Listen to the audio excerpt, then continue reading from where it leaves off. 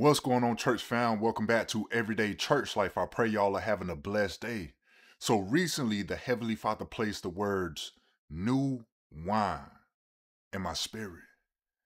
And that caused me to do research on how new wine is created. Well, first, it has to be harvested. Then it has to go through a process of being crushed and pressed. But the word that stood out to me was fermentation.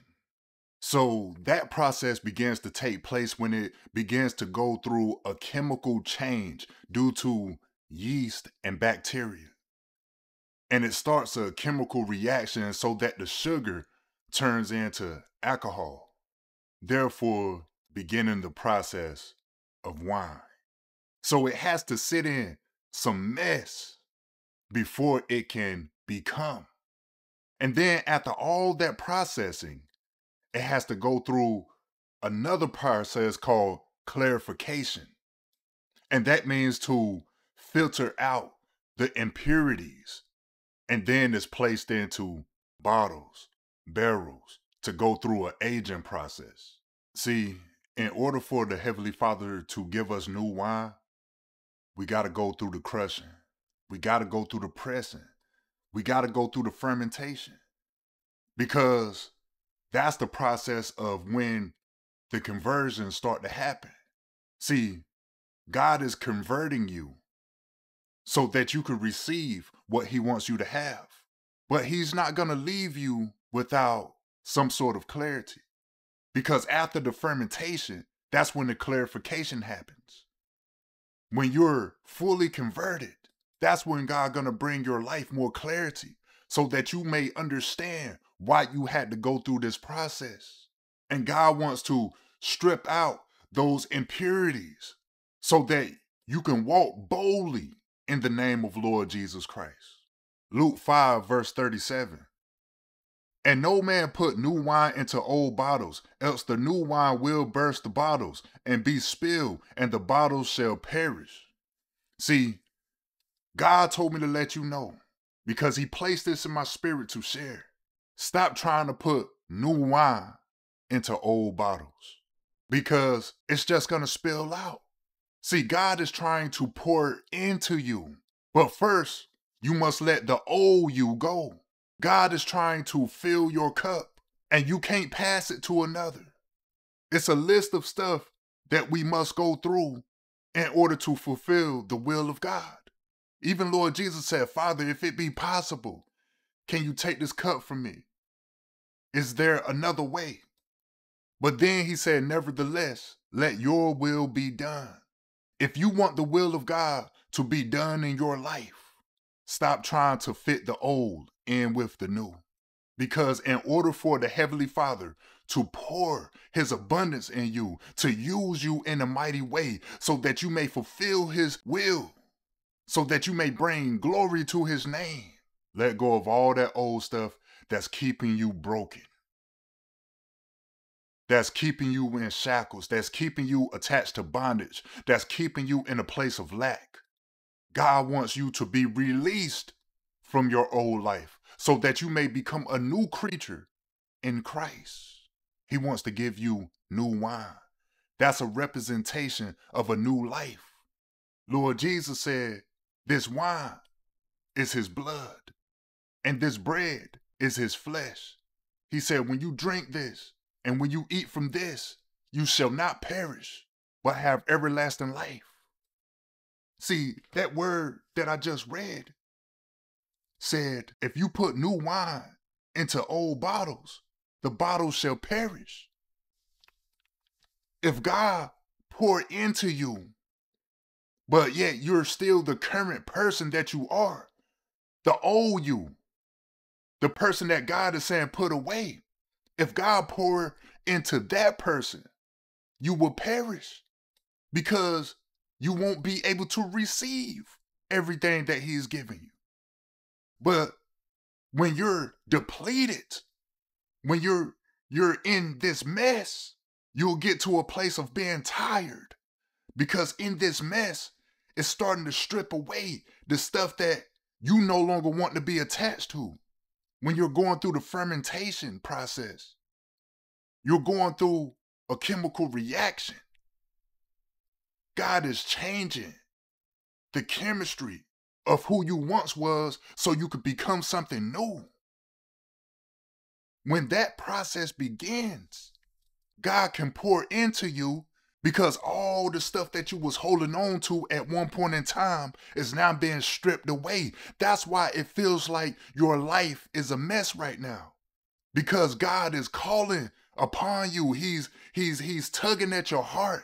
Lord Jesus is knocking at the door. And here's another thing that the Heavenly Father placed in my spirit. He said, when he hit your line, be available. See, a lot of times people feel like they are missing their calling because they're not available. Now think about this for a second. We make time. We become available for stuff we consider to be important. Like that television show. Like the favorite people that we like to be around. Or if we're looking for a new job, we're waiting for that phone call. And we make time for this. We make sure we don't miss it because there's a need for it. At least that's how we feel. That's the same energy we got to have for the Heavenly Father because there's a need for him to be in our life. He's the only one that can fill that void. He's the only one that can make use of the mess in order to turn it into a masterpiece. See, when God fills your cup, we got to be prepared to drink what's in it. It's not going to be easy. It may even have a bitter taste. But this is attached to your calling. This is attached to the plan that God has for your life. This is attached to your destiny. And he said, be available. Be available when he calls you. It's time to let go of the old stuff. It's time to walk this narrow way that leads to life. It's time to be made new. See, this new wine that God is giving you, it's a fresh anointing. There's blessings that come with it. Restoration, clarification. But God must filter out your life in order for you to have room to receive this new wine. So be available. God wants to use you in a mighty way. But if you're never available for him, the same way you make time for the stuff that you want to make time for, how can God ever use you? The enemy will just continue to keep you feeling lost simply because you never picked up the phone when God called you.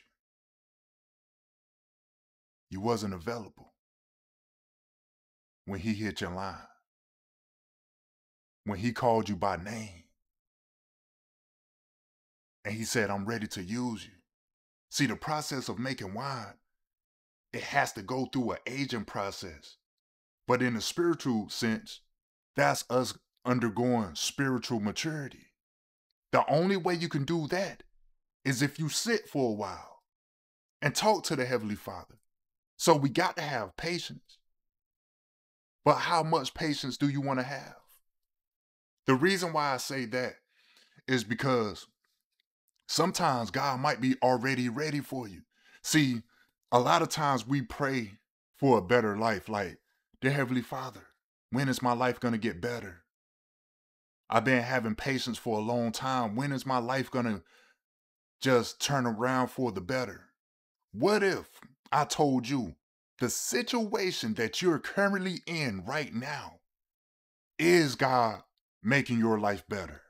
It might not look like how you want it to look, but if you didn't go through the fermentation process, if you didn't go through these hardships, when God gets you to a better position in life for real, you wouldn't know how to appreciate it. See, when I was homeless, I thought that was my life just becoming terrible.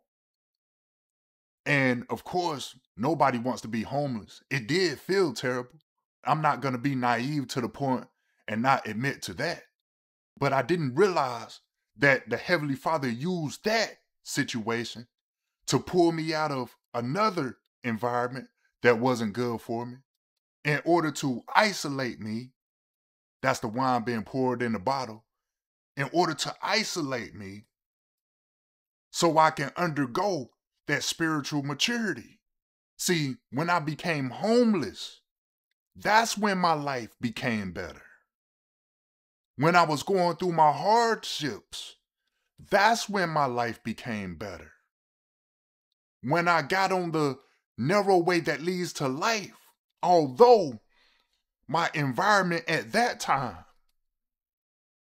was me being homeless, living in my truck, losing my truck, sleeping outside, sleeping on a bench, sleeping in every type of climate that there can be. When it was hot, when it was cold, when it was warm, bugs flying everywhere. One day my mom woke up with a giant bug on her shirt. When I was going through that, and when my family was going through that, that was the beginning of a better life. See, looking back on it now, I realize you don't get a better life just because you stay in a nice house, or you drive a nice car, or you wear nice clothes, or you married to someone. That's not necessarily a better life, because it's people that got all that but still live terrible lives. A better life is when you come to know the Lord. That's Lord Jesus. When he knock at the door of your heart and you let him in. God wants to make your life new. And the situation you're in now, it feels like crushing. It feels like pressing. It feels like you're sitting in mess. Just like the process of when wine is being created. It sits in mess for a certain amount of time until it's converted so that it becomes what it was meant to be. So that the yeast and the bacteria and the sugar, all that stuff plays a part, causing a chemical reaction. God is creating a chemical reaction from within your soul. He's changing you from the inside out so you won't be recognizable when this process is complete. So basically what I'm just saying is you feel like your life is being flipped upside down. It feel like everything falling apart. That's because it is. The stuff that no longer serve a purpose in your life. God might be separating you from certain people. He's using this situation to help you break certain habits. He's placing you on the narrow way that leads to life. He's making the crooked path straight. Everything you're going through now is just building you up for what's later. That breakthrough moment. So you got to trust God during this process. Especially if you want your life to at least feel better.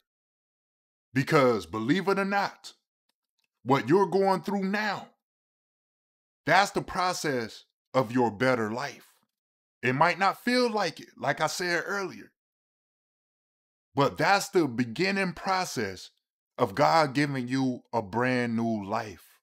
We have to be broken down all the way in order for God to pick the pieces back up and rebuild us so that we may be stronger believers, so that we may have more faith, so that we may develop perseverance to get through any hard time that we may face in the name of Lord Jesus Christ. God wants to give you new wine. He wants you to experience a revival in your soul. But you got to believe. You got to trust the process. I know you probably hear that word a lot, but for lack of better words, that's what you got to do. So be available. when God called you. That's some real stuff, y'all. Be available. I pray this word bless you. In Jesus' name, amen. I love y'all.